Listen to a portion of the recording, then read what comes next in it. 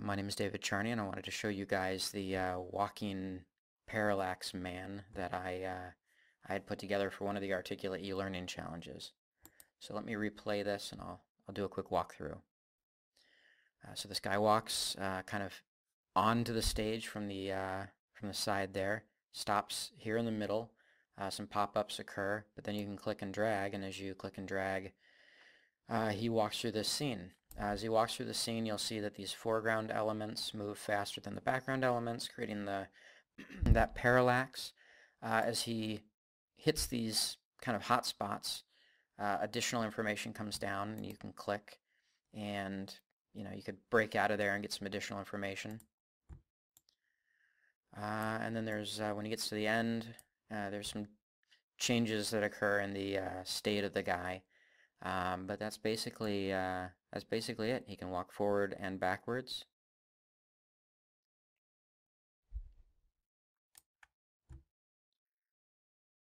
So let's jump back and talk about how this was put together. So I think there's kind of two main elements. One is the parallax movement of the background and foreground. The second element is the guy in the middle and how his walk cycle works. I've taken the background and the foreground graphics, which are actually slider bars, and I've pasted them in this new slide.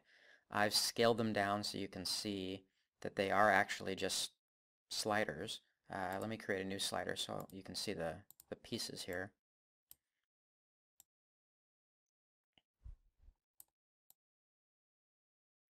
What's cool is you can assign a graphic to this bar. So if I go to Format, Thumb Fill, you can select Picture, and you can assign a picture to this bar here. And that's more or less what these are. Whenever you create a new slider, it creates a new variable. So I'm up to slider 7. Well, this is slider 5, and this is also slider 5. Let me play this again. So this one won't move because I didn't assign the same variable, but if I move this one back and forth, you'll see that that background, or actually the foreground, if I move the background, the foreground moves as well. Now generally in this project, you're moving the foreground, and the background will move as well. So again, because the background and the foreground slider use the same variable, if I move one, it will move the other. And because the track is longer for the foreground, it has to move further, which means it has to move faster, which creates that parallax, which means objects closer to you will move faster than objects further. So if you're on a long trip and you look out your side window, hopefully you're a passenger, I guess, and you're just watching the distance. You might see some big field and some mountains in the background. Well, those are going to move slower than the signs, which are much closer to you, which are just flying by. And that's that parallax effect. So this is a JPEG that I assigned to the background, and a ping which I assigned to the foreground so that it's transparent. I also slightly blurred, if I zoom in here, I slightly blurred the foreground to create a little bit more depth, to create a little bit more focus on the guy in the background. So back in the actual scene here, we'll talk about how the guy moves. Let's select him, and this seems to be rectangle 2. I don't remember what that is.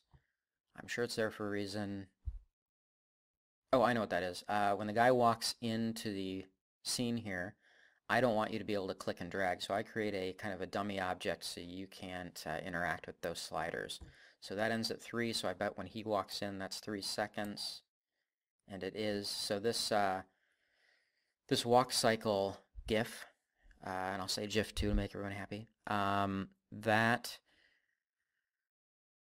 I'll turn off, and what you're left with is the guy here. This is the actual object that creates that kind of walking movement as you click and drag. If I look at the states for that, so the first is just normal. He's just standing straight, no movement. One is walking. That's a GIF that I created of a walk cycle. One is him walking backwards, so it's the same as walking forward. It's just flipped horizontal. And one is bare, and that's basically when you get to the very end, I just wanted a different sort of graphic for the guy. One to show he was mauled to death, and the second to show that you can change that out if you're in certain situations. I wanted to make sure that worked. I want to show the walk cycle real quick. This is walk cycle 01. I've got just a number of graphics here. There's 02, 03, 04, 05. And this is a graphic. I don't even remember what this is from. I've had it for 10 years. I had cut it out, and I think I might have colored the back arm and leg. But if I just click through this, you'll see him walk. And the faster I click through it, the more it looks like he's walking. And that's how you create that effect. I went into Photoshop and opened up the animate pop-up and created that. And I set the GIF to be a looping GIF at I don't remember how many frames per second, but whatever it was, it worked. I output that into a GIF file that I import into Storyline. Making him walk is pretty simple. When he starts, he's at this kind of normal stage. He's just standing, so he's at the first state. Here are my triggers. So when I start moving the background, so when I click and drag on the slider, it's going to change the variable. I might be at 3, and in fact I can let me show this real quick because I think it helps explain it. If I can find it here. I have a text box which tells me what that slider variable is. And I use this number to problem solve a lot of things. Well, to one, problem solve, and B, know when he was going to be over these hot spots. So I know that I can create a trigger that says when I'm on 48, if the variable is 48, show this layer. If the variable is 35, show this layer, and so forth. But you can see that as I click and drag, it changes that 30, 29, 28, 27. So basically change the state to walking when slider 1, which is the variable assigned to the sliders, changes, whatever it changes to. And I've got a couple little additions here for walking forwards and backwards. So I do a little simple math. When the slider moves in a positive direction, so I keep track of what it was. So if it was 3 and I move it and now it's 4, it adds that up real quick and says, okay, well that's a positive 1. If I move the other direction, it's a negative 1. So I know that if it's a positive 1, I should show him walking. If it's a negative 1, I should show him walking backwards. So that's how he walks. Now we have to set him back to the normal state at some point, or else he'll just keep looking like he's walking forever. Even if you're still holding on to it, if you click and drag and you're no longer dragging but you're still holding on to it, we still want him to stop. We don't want him to just keep walking in space, because if you're not moving the slider, the background is not going to move. So what we do is we have this little timer. So whenever the slider variable changes, it's going to call the timer layer. So as you keep sliding the slider and the variable keeps changing, it's constantly showing timer layer. When timer layer completes after a half a second, it's going to set the guy back to the normal state. Well, if it's constantly showing the timer layer, as long as it's doing that within a half a second, which a half a second when you're doing this stuff is a lot longer than you tend to think it is. As long as you keep moving that slider, it's never going to get to the end of the timer layer, and it's never going to change the state back to normal. And that's how we keep him from changing back to normal when you don't want him to, and changing him back to normal when you stop moving everything. And this half second, that took some playing around with. It's just basically a balance of how quickly you want him to go back to normal once you stop moving the slider. So it just took a little playing around with, but I think I ended up with a good balance. Finally, I have this guy walk into the scene right at the beginning, kind of an establishing shot to bring the character into the scene, and that was much quicker and easier than I thought it would be.